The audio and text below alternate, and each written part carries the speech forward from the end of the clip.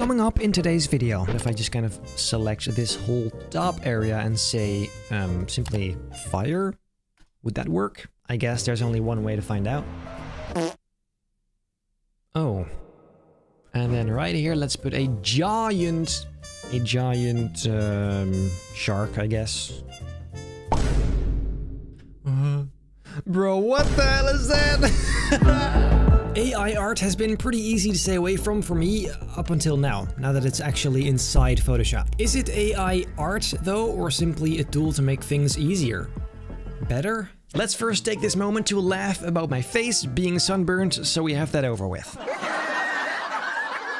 Now, first of all, to give you some basic examples, obviously, this photo right here, say I want to remove these guys all together. I simply go around this entire edge and kind of roughly select these two guys with all this stuff right here, and then simply go to Generative Fill. I don't even have to put anything in here. I can just click Generate, and now it will generate the background. First, I want to show you guys some basic stuff it can do, the stuff you've seen online all over the place, and then we're gonna challenge it, kind of see how far you can take it. Because honestly, most stuff you see online is kind of basic. Here, look at this. This is ridiculous. It just came up with all this junk. It even realized that this is blurred. Honestly, it's crazy. What the hell is this, however? Let's see what else he came up with. We have this. Ooh, that's even better. Very nice. Let's see. Oh, that's not so great. It even recognizes that this point is a bit closer to the camera and so is less blurred. That's crazy. But this stuff we all know. We are kind of used to it at this point. What it's also very good at is extending images. And then just add that information on the sides, click generate, and now it will start calculating once again. And there you go. See, this is... It's honestly... I don't even know what to think of it. It is absolutely ridiculous. However, if you zoom in, you can tell the quality isn't great, but I feel like this is something they will improve over time. Obviously, when it gets better, it will look a lot sharper, a lot cleaner, but it's just wild overall. I mean, come on, look at this. However, once again, this is relatively basic stuff. We know this exists by now. What else can this do? Say right here, I want to have a raccoon just kind of sitting there. Let's type in raccoon, and I'm actually quite curious what this is gonna do. Oh. Interesting. Doesn't actually look too bad. Let's see what else. We've got this and that. It looks a bit strange. It doesn't look real. You can tell it's fake, but it's pretty decent. However, say I want to have this hut being lit on fire. If I just kind of select this whole top area and say simply fire, would that work? I guess there's only one way to find out. Oh. Okay, it just kind of put an entire roof on it, I guess. What? Ooh, look at that. That's interesting. This is not fantastic, not gonna lie. What if I just select the roof and then do fire? See what that does. It does absolutely nothing. Literally just roofs. Interesting. Interesting. What is gonna work is just removing the whole thing altogether. I guess that will always kind of look good. We already learned it's pretty good at that. There you go. Look at that. That is just... wow. And the second one, let's see. Oh, that's even better. Oh my god. That is just wild. Yeah, that is crazy. Once again, a little bit blurry, but overall, that looks so good. I'm curious what's gonna happen to this. Say I just want to add a bunch more stuff down here. Is it just gonna generate completely new items? I guess we'll see. Oh my, what? Dude, it just came up with a completely new dish. It did kind of steal the color of this bowl from that one. There is more though. Let's see what else is there. Yeah, so there's a clean one, obviously, and another one. But actually, this first one is fantastic. And then say right here, I want to have some extra bread or something. Dude, that's insane. You have different ones as well. Oh, I love that. Ooh, and then right here, we're gonna have some cutlery. Yes. Dude, this is just insane. What the hell is that? What? What the hell is this? It looks realistic, but what the hell is that? This looks kind of nice. It's not at all what I meant. Okay, what if I just draw like a thing here and just say like knife? I suppose the difficult thing is making... What the heck? Removed because they violate user guidelines. Really? We just found the first flaw. Let's try fork then instead. Yeah, so that it did actually do. This one is fine. Honestly, what's gonna happen if I extend this even further? Now I'm curious. I feel like you can just endlessly extend this to a point where you know, it just keeps going. That's actually a bit boring. Oh well. I am very curious how this handles lighting. Of course, that's something very important that has to look accurate. So let's see.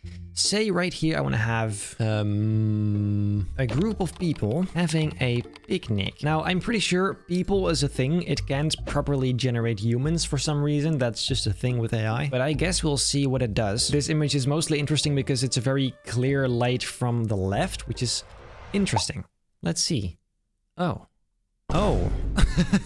That is rough. Okay, so the alien faces aside, if you zoom out, it does look right. The lighting comes from the exact right direction. There's no arguing that. The faces are just really, really freaking terrifying. And none of this actually makes sense. If you zoom out, it's fine. But if you zoom in, I mean, what am I even looking at right now? Let's see what else. There is this, which is maybe even better, but still the same thing. What the hell is that even? And then the third one is this. What?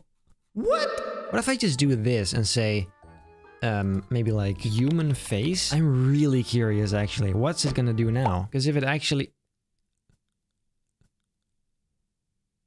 Bro, what? Okay, so this is definitely a face. Okay, so there's this. Oh, yikes. Well, that is horrendous. This is also quite terrible. Honestly, this first one is the best, but it's very dark, so obviously it's hard to see. Interesting though, because it can do faces apparently. Why doesn't it do it right instantly? Okay, now this is definitely... It has some flaws. What if I do this again and say human face? Because these other two had terrible lighting. Like, what? This makes no sense. These are just Oh. Oh, that's creepy. That is not so great. That is quite bad. What if right here I'm just gonna build a giant bridge? Old wooden bridge. This is probably gonna change the entire thing. Oh, wow. What? Okay, so the lighting matches perfectly. However, what the actual... It's so blurry. Like, this is to a point where you can't use this anywhere because it's just too rough. The overall thing is very good. The angle kind of matches as well. Let's see what else. Ooh, interesting. Wow. What you also see a bunch of people do is putting castles in images. That looks a bit whack, actually. But, well, that's kind of nice. Then for this one, for example, let's extend this all the way up here and then fill up the entire top area. And then right here, let's put a giant shark, I guess. Bro, what the hell is that? Yo, that is the most interesting shark I've ever seen. Look, that's better. That's better. The lighting kind of matches with the light bouncing off of the reef onto the bottom of him. I am very confused right now. So this is great. This is laughable. But this is just a completely new species. Like, what? Okay, let's try this again. Let's make a bit of more of a like an actual shark shape. Maybe that helps. Kind of like that.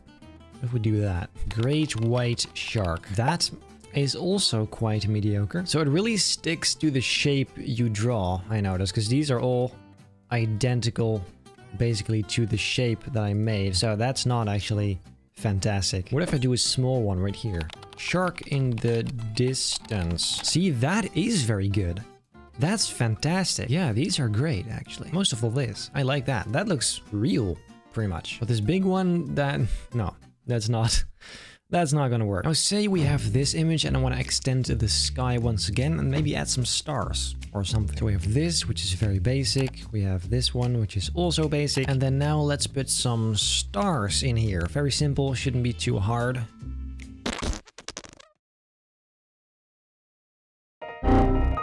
What?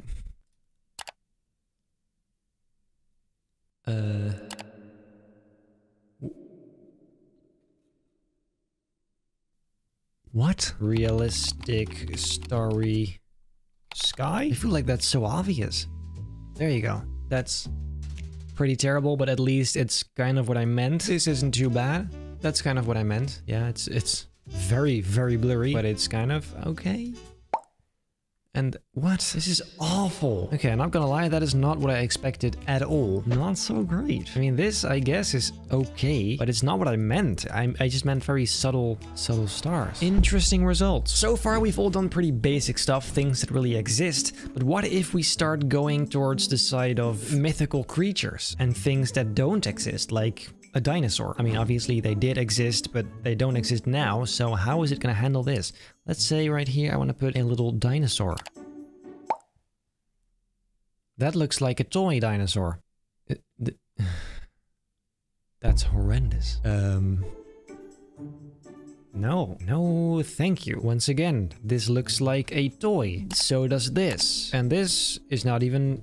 What? Okay, let's try putting one right here. This is what I expected though. It does need a bunch of reference material, and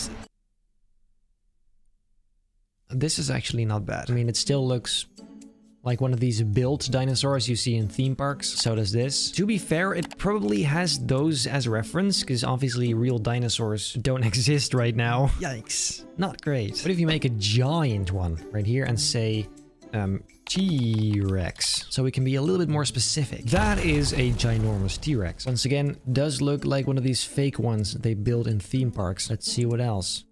Why does it have 3 arms? That's weird. And the same kind of thing. No, this is not great. This is not it. Things that don't exist are difficult to create, I guess. What if we try making a robot instead? Which technically does exist, but like the typical actual movie robots, what's it gonna do for this? That is interesting. This actually does look like a robot. What else? Okay, they're not great, but they are original looking robots at least. That's something. Interesting. Then another thing. What if, say, I want to generate Darth Vader, who is part of Star Wars, which is an IP? What's it gonna do then? This actually, so far, I'm the most curious about, because honestly, I can imagine it having some reference material, because obviously Darth Vader is a big thing. But is it... I don't think it's gonna do it, because it's part of an IP. It's probably programmed not to generate stuff like that. Let us be amazed by this result. Huh. Once again, a quite demonic face, but it is a dark figure, right? Third one. Okay, so they do have all black capes and robes and clothing, but it did exactly what I expected. They can't do Darth Vader because he's part of an IP. Let's try Superman. I said Superman! This is... Oh, yikes. Oi, oi, oi, oi, oi. No, these are horrendous. But once again, it does realize that they are super people. They're superheroes. This is maybe not so much a flaw, but a limitation that this has. Say you want to create fan art of any IP ever, you can't use AI because it won't allow you to generate those existing things. I'm just kind of having fun with this, trying some stuff out because I'm very new to this as well. Besides, I think it's just kind of fun to see. It is, every time you load this up, it's like, what's it gonna do? It's like, it's gonna be a surprise. And that, I think, is the most fun thing about it, but at the same time, it's scary as hell. Ooh, that is good. That is very good. And then up here, let's make a futuristic city. Just kind of make a few selections like this, and then do futuristic city. This I'm curious about as well. This is far more generic, so I think... Oh. That's kind of a pathetic city there. Why is it so small?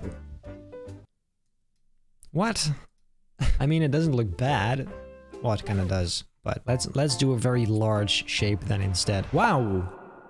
What? That looks very fake, but it is an interesting result. For sure. What else? Oh, that looks like a vending machine. Ooh. Ooh. Now this is better. It looks like it's much closer to the camera than it should be. I like this. Let's actually go and try some more. Dude, it does understand. Wow. It really does understand the futuristic idea. This looks fantastic. It doesn't look real. It doesn't look realistic because for some reason it just doesn't really see the depth, like the haze. It's a bit too clear, right? But that is awesome nonetheless. Interesting. So it does actually do this. Now here's something else I thought about. What if I just take one of my own self-made artwork and extend that? That seems interesting. Just gonna see what it does to this. Not fantastic, but it's something. This side is a bit strange. Are these rocks or what's that? Very, very blurry, but this is good. This is okay. What about the third? Oh, Oh, yikes. That's very glowy. That's weird. Oh, this second one was actually good. This is fine. This is nice. Instant wallpaper right there. Dude, what if I try this one? Dude, this has mad potential. What the hell is this? I don't know what it is, but it looks very good. As if it's like a very old barrel that's been stuffed away for like 10 years. This, however, what's this? I don't know what that is. It kind of recreated the lantern I made here, except worse. Much, much worse. What if I just grab this, select it, and just extend it? Because there's no way it's gonna notice that these are Star Wars characters. That's just not possible, because we learned it doesn't do that stuff. What is it gonna do? It's just gonna replace random characters, random sort of figures? Hurry up! What the hell? Yeah, I mean, it creates just a bunch of obscure... So these are definitely not humans. It did notice that half of these are not humans. It's not bad. It's not bad at all. Wow, this is so interesting, actually. That's cool. Bunch of flying stuff. It sees the flying stuff. Look how wide that is. That is... That's crazy. And then finally, this one. I feel like this has potential as well. What if we just extend this? It's just interesting that it does, even though all of this is fake, I made this myself, it still recognizes that this is a landscape. And it still recognizes that these are trees and stuff like that. This is not bad at all. It's blurry. Very blurry. It can also royally mess it up, because this is absolutely terrible. Oh, wow, that is good. This is fantastic. This is really good. Wow. Oh, that is good. Wow. Is all I can say.